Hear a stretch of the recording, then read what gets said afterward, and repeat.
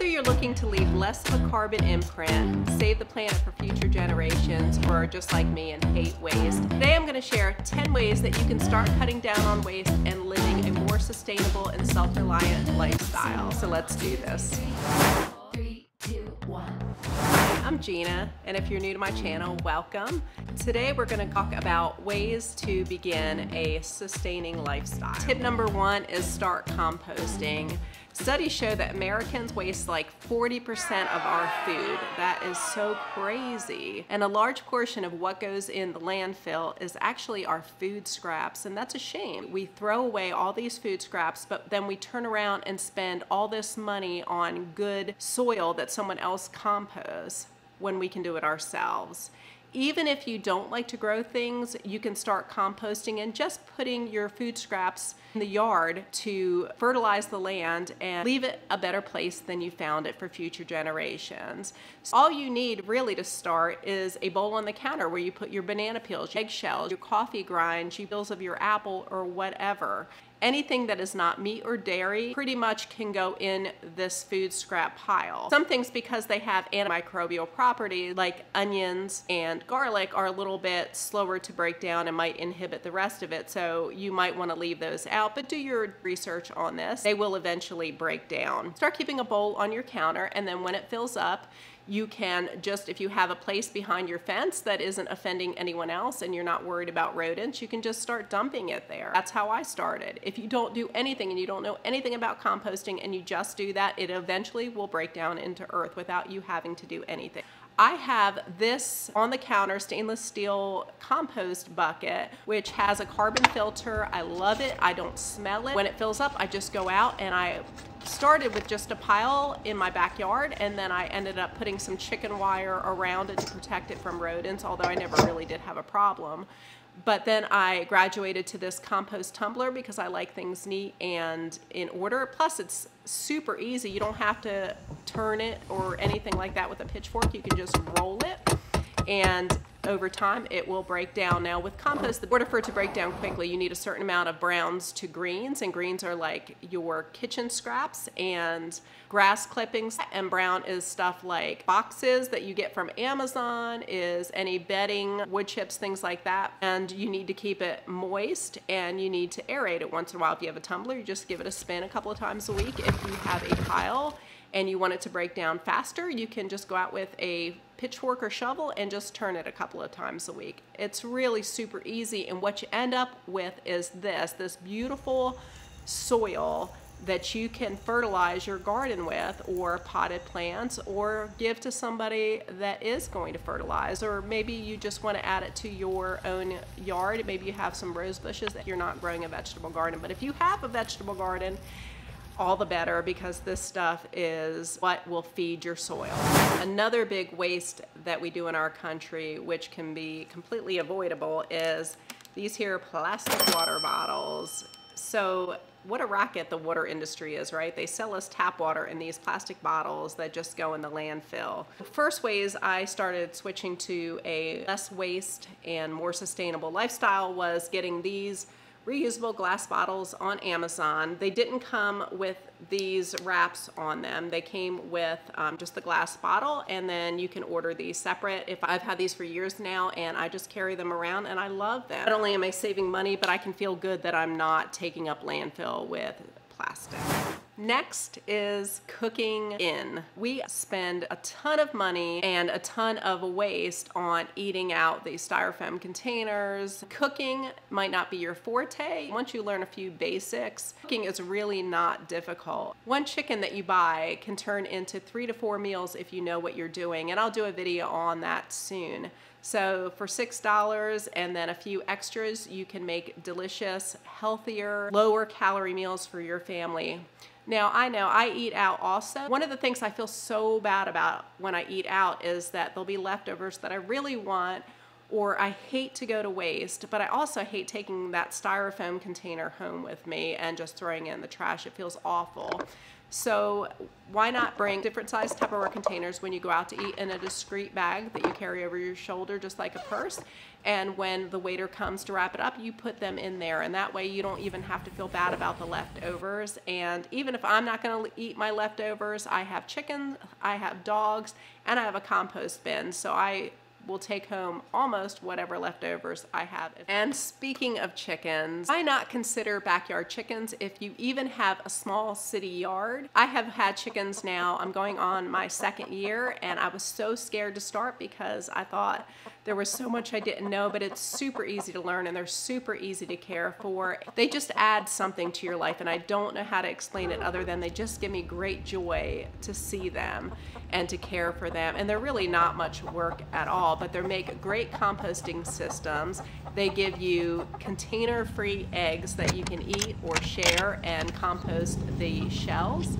Even if you don't like to eat eggs, if you have dogs, they love them. And it's a healthy addition to their diet as well. I love backyard chickens. They're wonderful. We talked about composting, that if you don't want to bother with a compost pile, you can fill your compost bucket up and you can just throw it in their enclosure and they will compost it for you. You wait a few days to a week and you'll come out and they'll have pretty much composted everything. And chickens not only will compost the food that you put out there, but also they poop a lot, and that poop is, once aged about 6 months, it makes amazing free fertilizer for your garden so that you don't have to go out and buy it in bags. Now, before I go on to the next tip, if you're new here, please consider subscribing, click the bell notification so that you don't miss anything. And if you like to read, please do check out my books. Think Jodi Picoult meets Nicholas Sparks family drama. My next tip is start transitioning off of paper products. Some of the easier places to start would be replacing paper towels with stacks of tea towels that you wash as you use. I've done this for years and it has worked out great. Also, go to linen napkins if you can. It's a little bit more of an expense up front, but you can buy them used. Just use them and throw them in the washer. And if you have, say, 20 of them, you can always keep them in circulation. Feminine hygiene products can be traded out. They do have menstrual cups now that you can replace for tampons or pads. A great investment is a bidet. This one is under 100, works surprisingly well. You end up feeling cleaner and fresher, and you'll avoid all those weird toilet paper shortages. One of the biggest things that bothers me that goes into our dumps, because it's so copious when you have a baby, and I have 2 that are now grown, and for both of them I felt so bad with the amount of these disposable diapers that were going in the trash. And my then mother-in-law used a diaper bucket. She filled it up with water and detergent.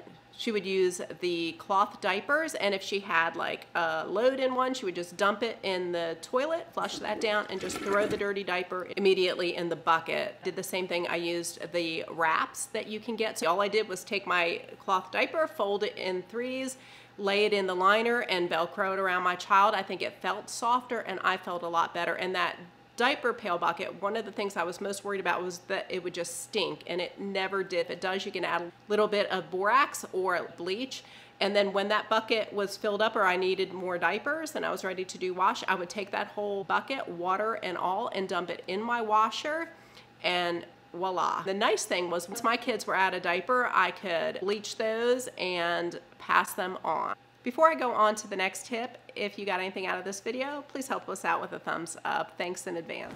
My next tip is stop throwing away things that are reusable and valuable. One of the things that I think of is, I was in the store recently and I saw a jar of bacon fat for like a crazy amount of money, and I thought about all the times I just dumped my bacon fat in like some old can and let it solidify and threw it away. I don't do that anymore, haven't for a long time, because that stuff is gold. Dump your hot bacon fat into a mason jar, let it solidify, keep it in the fridge. It keeps for a very long time in the fridge, but it keeps for months at least. And just a spoonful of that in green beans with a little bit of salt and pepper is stupendous. You can also fry your eggs in it. and use it in place of oil. Again, it's just so crazy to me in this country how much we throw away and then go buy inferior items to replace the things we just threw away. Even the dryer lint can be used to push it through a used paper towel or toilet paper roll, and that makes amazing fire starter for when you're camping or doing one of your outdoor fire pits. There's just so much. I will link a video that I did recently on cycling ideas. Speaking of dryer lint, one way to save not only electricity or your appliance is to hang your clothes outside to dry in the sun. You can use a cheap laundry line, which you can just hook to your house and use as needed. You can use one of these rotary dryers that I got this one off Amazon for under $100. I love it. It just folds up like an umbrella, folds down like an umbrella, and when you go to mow, you just move it out of the way and put it back up. I absolutely love it. But not only does it save the electricity, it also will make your clothes last a lot longer, because all that dryer lint you're pulling out of the dryer after your clothes are done is your fibers of your clothes that it is breaking down. So that's an excellent way to start living more sustainably. One of my favorite things that I do to live more sustainably and self-reliantly is to grow my own herbs. It's amazing to go out of my front porch right there in my herb garden and pick the cilantro that I need to, pick the basil that I need to cook with, make mint or chamomile into tea. It's so much cheaper. If you've been to the store recently to buy fresh herbs, they're not that fresh and they're super expensive, and the herb garden is beautiful in front of my house. Now, I started out with just these pots up on my porch, and I just collected the seeds that I knew I wanted to grow. By the end of year one, I was able to split them, give them to friends, or just make more plants in my herb garden. I also grow medicinal herbs or homeopathic herbs like milk thistle, which is great for liver healing. Things like Heal All, Feverfew. I'll link a video I did on making these herbs into tinctures. Before I go on to the next tip, if you have any self-sustainable ideas that I am not mentioning in this video, if you would please consider putting it down below so that others can read it and get ideas to start living sustainably today. One of the things the pandemic of the last going on 2 years has taught me is how vulnerable our food supply is, how we're eating tomatoes that came from Mexico or Nicaragua, whatever. Our vegetables are traveling thousands of miles to get to us, so they're not the freshest by the time they do get to us, and they're definitely, unless you're buying organic, they're sprayed with pesticides and all these things that we just know are terrible for us. So my next suggestion is to put a few raised beds in your garden. When I started gardening for the first time, I just went right into the earth, and digging it up was difficult, and I really got flustered because things didn't do that well. One, I think the price of wood has come back down to a reasonable amount now. So I'm not handy at all when it comes to building things, but all it is 4 boards and a couple of screws, and then fill it up. That's all a bed is. It doesn't even need a bottom, and in fact, I would suggest you don't have a bottom on these. That way, if something has long roots, it can get into the earth and expand as it wants to. It takes half an hour to build a bed, and there is nothing like getting fresh vegetables out of the garden. You know, you can grow your own sunflower seeds and your own tomatoes and make your own salsa. And even if you're not big on cooking, lettuce is not that cheap, and it's so easy to grow in cool weather. So I suggest start small if you're new to gardening, but you will quickly get addicted. I started with 1 or 2 beds and ended up with 30 something in my new home and an orchard. Also, even if you have a small city lot, if you have room for a fruit tree would be a great addition. I managed to fit like 6 or 7 in my little suburban 1/4 acre. Just start, just get it in the ground. Make sure it grows in your growing zone and just do it. So that's all I have for you today. Thank you so much for watching. Be sure to check out one of the other videos that I had linked above, and see you next time.